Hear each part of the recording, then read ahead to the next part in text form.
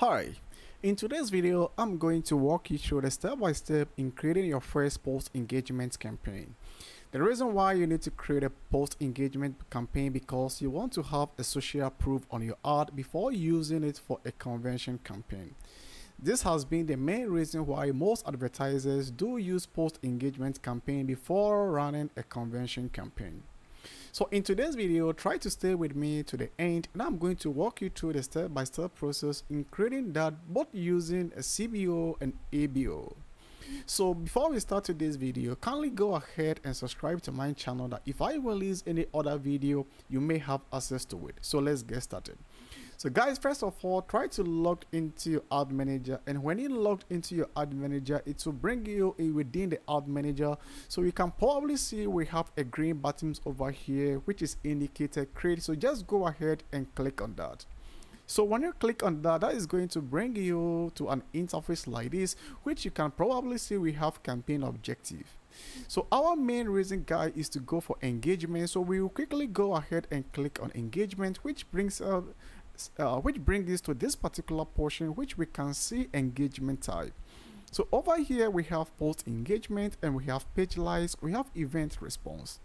So guys, in our situation, we don't like page engagement because we don't want anybody to like our page, either event response because we have no event set up. So our main focus is to let people to like, to share and comment on our ad or video. So we go ahead and pick post engagement and click on continue. So when you click on that, that is going to bring us into another interface within the ad manager. Then we can start creating our ad. So you could probably see over here, guys, we need to give a name, which is the first step of the campaign name. So you can choose any name you want to give to your campaign, but I'll go ahead and pick something like PPE slash pet clipper. So I'm naming my own PPE slash pet clipper because I want to run a PPE or a post engagement campaign for a pet product. So the next thing that I'll be doing, guys, is to scroll down over here and we can see we have campaign budget optimization. Earlier in the introduction, I told you I'll be walking you through CBO and ABO.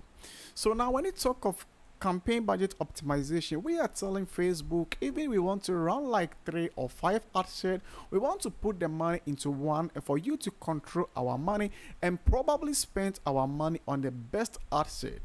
That is why we need to use CBO or campaign budget optimization. So in this situation, or for the first step, we are going to use CBO, which is campaign budget optimization. So go ahead and turn it on. So now when you turn it on, kindly scroll down over here. So we assume that we are going to run 3 ad set. So in this situation, each ad set will cost us $5. So that is going to be something like $15. So go ahead and put in your budget. So I put in 750 pesos because I am currently in the Philippines and that is the currency they are using here. So the next thing that we need to do, guys, is to click on next. So when you click on it, that brings us to the second stage, which is the ad set level. So over here in the ad set, guys, we have to give an asset name. So in giving the name of the asset, what I mostly do is to give the name according to the interest I'm targeting. So as we are running a post engagement for a pet product, I will go ahead and name it dog. This is the particular interest I will be targeting in the asset level. So we will just scroll down over here and comes to the budget and schedule, and over here we need to play around with the time. So supposedly you want your campaign to start immediately as we are creating, then you have to leave it as it is. But if you don't want it and you want it to start right after the 12 midnight in the following day, then you have to go ahead and change it, and then probably change this one to 12 a.m. sorry. So now this campaign is going to start on the next day. So the next thing that we need to do is to click on show more option, and that will give you an access to limit Facebook on how to spend your money, even though he has every right. So in this situation, we are going to tell Facebook, hey, try to spend at least $4 on each asset and you can spend the rest on the best performing ad. So we will go ahead and put in $4. So in this situation, as we are finished over there, guys, we will scroll down over here, and the next thing that we need to do is to come to audience, and over here we click on edit. So when I click on edit, you have to see the location. I am here in the Philippines, so it's already chosen. Likewise, I believe you have already chosen your location. So the next thing that we need to do is to move on to the age, and then we have to edit the age. So over here in the age, guys, the product you are selling, is it good for 18 to 65 or something like 20 to 65? So just go ahead and choose the age rate for your product. But for the sake of today's tutorial, and we are creating a post engagement campaign, I'm going to leave it at 18 to 65. So the next thing that I'll be doing is to come to the gender, and I'll be editing that. So guys, the product that you are really selling, is this something which is good for men or women? And is this something which cuts across or is good for both men and women? So when you look at the product we are selling now, guys, it is something which is good for both men and women, so we are going to leave it at all. So the next thing that we'll be doing is to click on show more, and that gives us an access to pick our interests. So over here we can probably see we have detailed targeting. This is where we are going to pick our particular interest. So I will go ahead and type in dog. So guys, we now have our interest selected. So the next thing that we can do over here, when you look down here, we have exclude and narrow audience. So when you check the audience size, guys, we probably have like 30 million to 36 million. So maybe this might be something more huge for you. So what you need to do that you want to reduce it. So the next thing that you can do is to click on narrow audience. So when you click on narrow audience, you can also narrow to a similar interest, or you can choose something like a demographic as you really want. But I will go ahead and choose engage shoppers.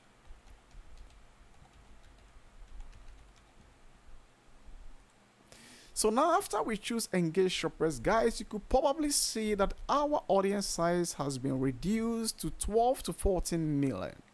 So the next thing that we need to do, guys, is to scroll down over here, and we come to the placement level. So here in the placement level, we can leave it at automatic placement, which allows Facebook to put our ads in different platforms.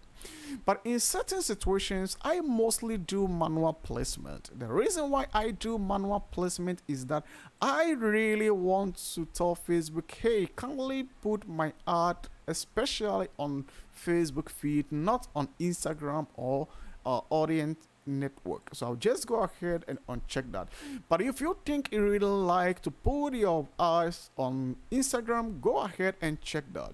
So the next thing that I'll be doing is to scroll down, and I will click on this. That brings us to what? It brings us to the ad level, which is the last stage of our creation.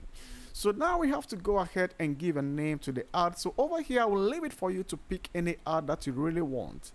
So the next thing that we need to do is to pick a name, our page, and after we pick our page, we can come to what? To the Instagram level. But don't forget that I have already unchecked my Instagram, so I'm not going to put in any Instagram here, but you can go ahead and do that if you really like. So now that we are finished, we come to the next stage, which is the ad setup. Over here, you can probably see it has already selected use existing post. Guys, using existing post means we assume that you have already created your ad within the page or your post within the page. So if you have already done that, then you can go ahead and select that particular place by scrolling down and say select a post. So when you click on that, you could probably say I've created a series of posts or ad within the page. So I will go ahead and pick any one I want. So now that we have it selected, guys, the next thing that we need to do is to just scroll down a little bit. Then we can just choose our call to action. So when you look over here, guys, you can just add a call to action to your ad. So just go ahead and pick that. So over here, you could see this particular pop-up. This is learn more. Is this something you want to bring people to your landing page, or is this something you want people to message you? So if you want to bring people to your landing page, go ahead and put in your URL. But if you don't want people to come to your landing page and you just want to chat with them, go ahead and pick on message. So now we have our ad updated. So in the same way, when you pick the shop now, that is the same way it's going to be updated. So the next thing that we need to do is to come to the message template. Over here you have the guys to what, to just play around to change it, or you can use existing template if you already have. So the next thing that we need to do is to make sure that we have selected your website event and make sure your pixel is already set up. So the next thing, guys, we need to do is to click on publish. But at this point, I'm not going to click on publish. Don't forget, I told you I'm going to walk you through both the CBO and ABO. So the next thing, guys, I'll be doing is to just go over here to the campaign. So when I comes to the campaign, I will just scroll down over here and turn this one off. So when I turn it off, the next thing that I'll be doing is to click on next. So when I click on next, it will brings me back to the asset level. That will allow me to pick a particular daily budget for my campaign. So probably we are going to pay it $5, which is 250 pesos. So now we have our budget set within the asset level, which we are the one to control our own money. You do nothing anymore and just click on next. So now that we click on next, guys, we have every right to start publishing our campaign. So just go ahead and do that. But there is one thing more I have to remind you in doing, is adding what, a text to your campaign. So when you scroll down over here, guys, this really gives us a little bit upper hand, but we cannot see that because this particular text needed to be added on before creating your post. So now, in case you don't really want to use existing post, you can go ahead, guys, and use this particular one, which allows you to create an ad from the beginning. So in this particular situation, we have to choose a particular ad, whether video or image. So which one do you have as your creative? So I will go ahead and pick this one, like an image, and maybe I will just use that. So permit me to use any of this.